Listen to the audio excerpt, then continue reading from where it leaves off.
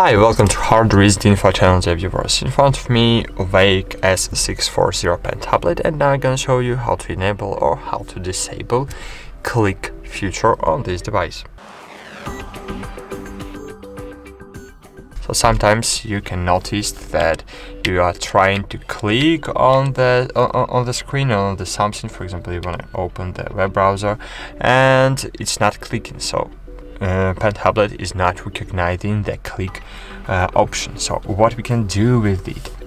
So basically, of course, we need to open the Veikk tablet application. This is our driver, and open the mapping. And here we can disable the click feature. And in this way, we can't click on the buttons. We can't. I don't know.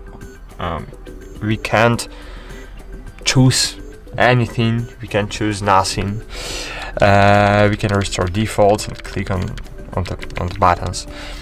And if you haven't noticed that you can't click something, so you just need to connect your normal mouse to your PC and disable this feature, and then you will be able to use your device again with normal clicks feature.